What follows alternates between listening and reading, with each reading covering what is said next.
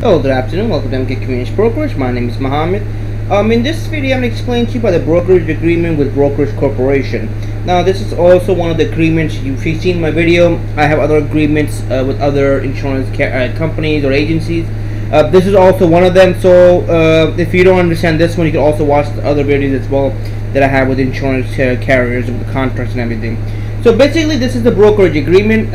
What this means is whenever you join an insurance carrier or agency, they want you to basically fill out an insurance agreement with them, just in case if you understand the rules and regulation. For example, if you terminate them, they will give you notice. If they terminate you, they will give you notice, such and such. So that's what it is. So these are some of the brokerage agreement. Basically, you put in your information over here between you as principal, location, address, and everything. Obviously, that's one of the agreements is.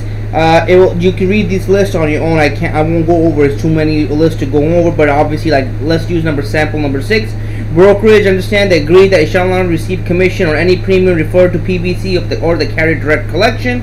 I mean, these are some of the agreements you can read into on your own, obviously. But this is some of their contract rules that a person has to follow if you're using the brokerage corporation. Obviously, everyone else has their own rules and regulation. Every insurance carrier has their own rules.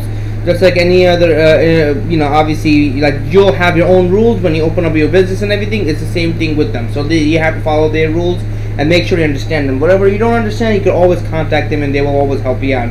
It's not a problem. So once you fill out the first page, you come back to the third page, which is this one. You put your name, your broker name, by title, PBC, by title. Once you fill that out, you basically submit this application. The only part is they might ask you for let's say if they need errors and omission coverage, they want to ask you for that. If not, then they, it all depends. Mostly insurance carrier, they'll ask you for errors and omission insurance. They'll ask you for basically a copy of your insurance license. Obviously, if you're individual, if not individual, your business as well. And once you have that, and that's about it. That's all they want. So basically, that concludes this end of the video. If you guys have any other questions, comment, concern about this or any other thing, please feel to comment in my video. I'll try my best to come back to you as soon as possible. Thank you for taking time for watching this video, and I hope you guys have a wonderful day.